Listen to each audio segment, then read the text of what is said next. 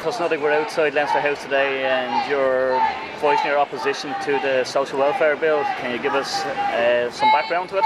Well, this is a social welfare bill which intends to cut the payment to lone parents once a child reaches 13, and also has the effect of cutting payments to those who are on job seekers allowance.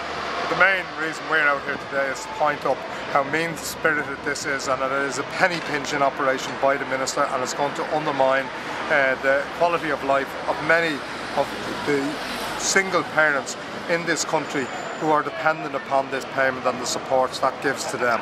There is no alternative to it. There is no jobs out there. There is no educational places given to help these people retrain, and there is also no courses in which they can go on which would help them get a job in the eventuality of jobs being there. So this is the wrong time, the wrong place, and it's the wrong proposal to deal with social welfare and with the problems and the struggles that single parents have in our society today.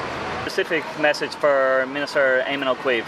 The message for Minister Féin, as he's now known amongst lone parents in particular, is withdraw this bill, scrap the idea, and go back to providing proper support for lone parents and all of those who are dependent at the present on social welfare.